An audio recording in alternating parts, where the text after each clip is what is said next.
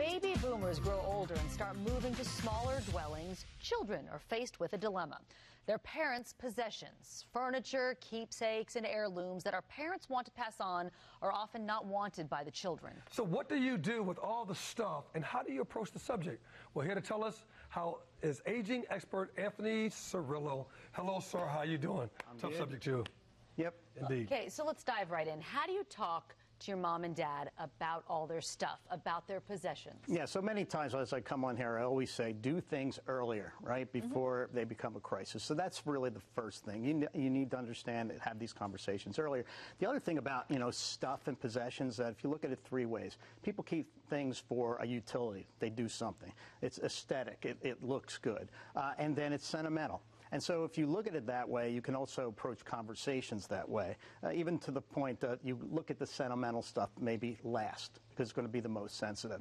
So I'll give you an example. So my wife, Kathy, her mom passed away just last month. But we knew that it was coming for about a year. And so she went up there and had almost a year-long conversation with her mother about what do you want, who should get what, things like that. And again, it was over time. And so when right before she passed, we moved her from her apartment to an assisted living. We literally did it within 5 days. But it was like, project management, operation, and we got her out and everything in its place. What siblings were going to get this, that, what needed to go in her apartment. Now, it doesn't always go that way. And sometimes people, leave it in a will, and people, not realizing that we don't want your furniture, we don't want your silverware, so let's try to deal with it before that happens. One of the biggest problems that I find with my brothers and sisters is that we're not on the same page. My brother talks to my mom, I don't talk to my mom, my sister talks to my mom, and none of us are on the same page, and because of that, it causes a lot of problems. Can you address that? Yeah, so obviously if you have siblings now, in my case, when my mom passed, my sister had already predeceased, my mom was 94, she'd been downsized 5 times, so there wasn't really a whole lot to talk about except talk to me.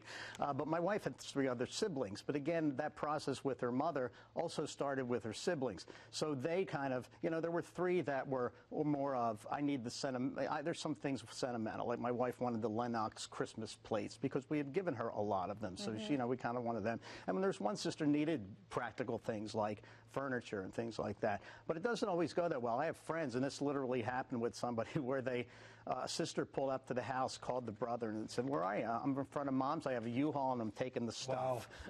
Wow. So you got to be aware of that. And again, that gets into the legal issues later. The executor's going to be pulling their hair out. So again, as simple as it sounds, you need to get on the same page earlier, and it means you got to talk to each other. And a lot of families just don't do that. Yeah, that's tough. Yeah. That is tough. What happens if there are no children to inherit? Yep.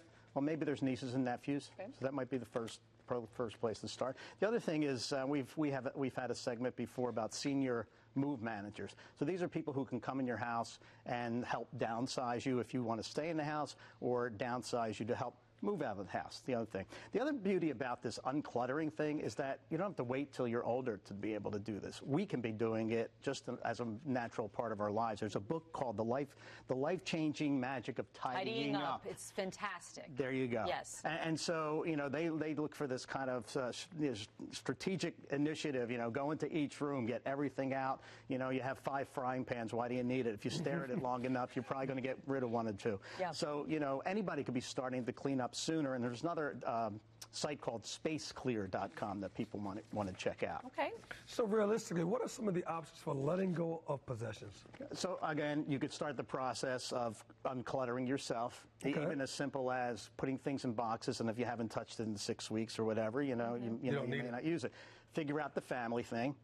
Who's going to get what. Maybe they get it sooner than later. Then figure out your own. Am I going to go in a senior community, and what am I going to need? Then it's kind of, what do I do with the rest? So some people could postpone the inevitable by doing self-storage or putting it in the will to be sold later. You could sell it, obviously. You can give it to charity. Now, here's the thing about charity is that what's happening is that places like Goodwill and Habitat are getting a little more selective about what they want and coming to get it. They won't come up to 2 stories to take it out. I had 2 credenzas. We were, fixing our bedrooms, and unless I got it to the 1st floor, they didn't want it. So I had to hire a company, pay them to take it out, and they were going to donate it to charity. So you have to realize that That doesn't always work. And the final thing I'll say is this is for sentimental reasons. If there's something you absolutely have to get rid of that's sentimental, you might want to think about taking a picture of it and then documenting what it is, and you could put it on the cloud. There's a service called Digital Life Cloud out there where you can put it out there, and so if you want to remember it, it's out there. So there's some tips. Nice idea. Yeah. Anthony, thank you very much. Check out Anthony's website. It's called theagingexperience.com. Theagingexperience.com. We appreciate your time. Always. Thank you, sir. Well, more magic coming up on Charlotte.